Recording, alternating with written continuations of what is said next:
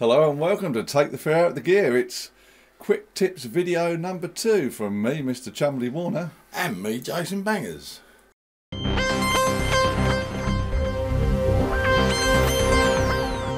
As Chumley said, this is number 2 quick tips video. Over to you, Mr. Simon. Just a very quick explanation because you'll see the video in a minute. We have the OP-1 again, and all we're going to explain in this quick tips video to you is basically when you sample something, we show you where it goes, how to name it on your computer, etc, etc, and that's a really useful quick tip. And you're talking about using the cassette part, the real bit, or all of it? It's just using the sampler. Reason being is because all the detailed videos that are out there kind of go into a little bit. They go a little bit too fancy, a little bit too high tech, and you're kind of like, what? So it's a layman's terms explanation. Yeah, and it's when you sample something on the OP-1. It wants to sing. Sorry.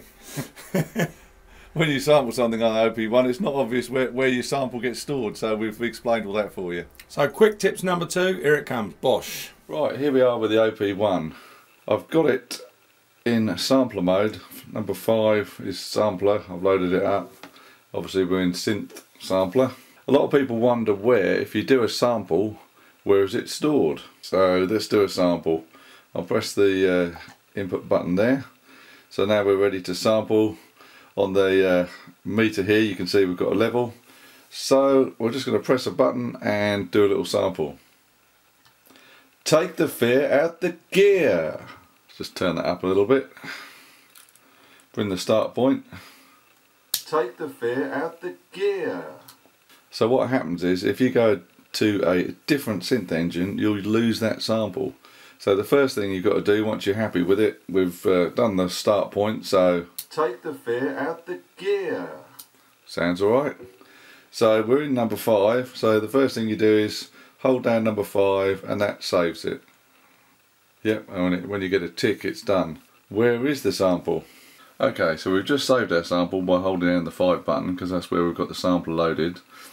And then I hold down the shift and press 5 and that gives you like a list of all your synths. So if I go from the top of all the synths, it starts with cluster, goes down, goes down, goes down, goes down, and you'll see here it says sampler, so that's obviously what we're in, but underneath the sampler it says snapshot, and what that actually means is that's the library of samples where any sample you record is stored. So if I go up to snapshot, and then you'll see the one at the top here is just a whole load of numbers, 202, it's basically, I think it's to do with the date, so that is the sample, the Take the Fear Out the Gear sample we've just recorded. And you see these other ones in the snapshot have got names, and we're going to show you how to do that as well. So if I just quickly go down to say this one, this was a sample of my actual DS Game Boy type machine.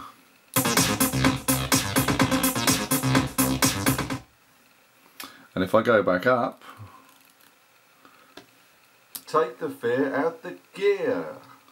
So the one labelled 202 blah de blah is the Take the Fear Out the Gear sample. So I've actually stored it, it's in the snapshot folder. So really we want to call it Take the Fear Out the Gear. So what we'll do next, we'll show you how to do that. Okay, so I've plugged in the USB cable. So what I'm going to do is I'm going to hold down the shift and press the COM button. And it gives us 4 options. It says OP-1, control, disk and OPT. So what we're going to do is press number 3. And that basically connects the OP-1 to the computer. And then what we're going to show you in a second, you can just hear it's connected to the computer, and then I'll just pan up to the screen and I'll show you what it comes up with. Right, so we just panned up to the screen on my computer. Now the OP-1's connected, you've got 4 different files come up under removable disk H, which in my case is the OP-1. So album is if you got your tape machine on the OP-1 and you've got all your 4 tape tracks and like done them to a master track, that's what the album track is. The drum is all your drum samples. I'll go back. Tape that's the 4 tracks of your tape machine, what you have on there. So you can pull that off and put it into a DAW of your choice if you want to, and mess around with it. And then the one we're looking at is synth. So you can see snapshots come up, so that's our sample folder. And if we click that, these are all the samples I've got stored in the OP-1, and you can see the one up the top there is the number 202.109.13, which is the Take the Fear Out the Gear sample. So rather than having it as some strange number, what we'll do is we can just right click, rename TF out, Take the Fear Out, we'll call it that. Press return, and then what we can do now is, if I go back to the OP-1 and look at the screen, I press number 1, which is OP-1, that disconnects the computer, and you can see the screen's gone now. So yeah, when I press the 1 button to put it back in OP-1 mode, you see obviously the screen on the computer is disconnected. Then it comes up with these file names here, and it basically renames the file on your OP-1. So it says press any key, so just press any key you want. Right, so we're back in the tape machine now.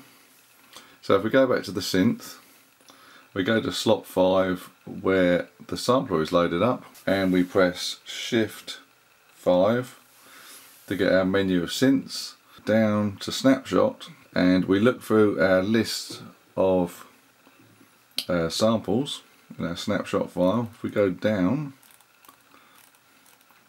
we should be able to find, hopefully, it should be near the bottom I reckon, that one there, Take the Fear Out. So if I press it now, Take the Fear Out the Gear, Take the Fear, and you can set the sample to do what you want.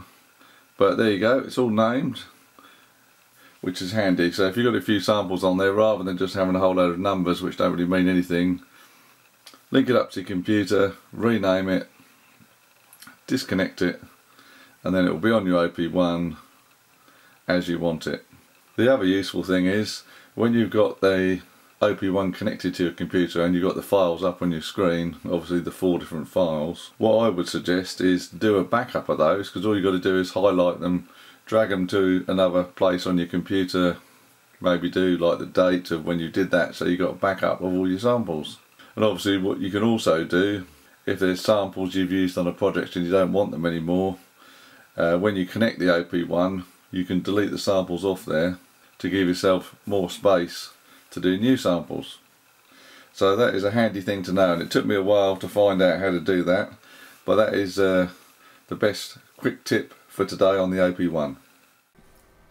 Brilliant job, Si. It's quite easy when you know, when you know it's easy, isn't it? And yes, and it shows you how you can manage your sample library, because obviously if you've got too many samples on your OP-1 you can't sample anymore, so it shows you how to take them off. It's a useful tip to do. We just want to help you, because it's frustrating when you spend all that money, and we know how much money they are, on something like that, and you can't just use a friendly it straight away. So we hope you've enjoyed this quick tips video from me, Jason Bangers. And for me, Mr. Chumley Warner. It's goodbye from Take the Fear Out of Gear. Don't forget to hit the bell, slap, like and subscribe.